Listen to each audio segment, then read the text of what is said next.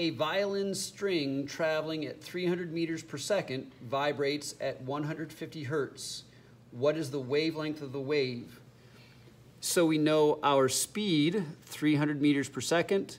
We know our frequency of 150 hertz, and we're trying to find our wavelength.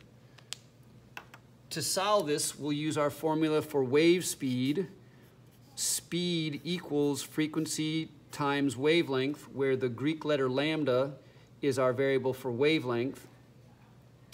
But this formula solves for speed, and we're solving for wavelength. So I'm going to rearrange and get wavelength by itself. Since we're taking frequency times wavelength, I'm going to do the opposite of multiplying. I'm going to divide by frequency on both sides, and frequency cancels out.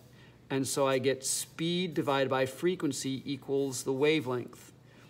When I plug in my speed of 300 and I plug in my wavelength of 150,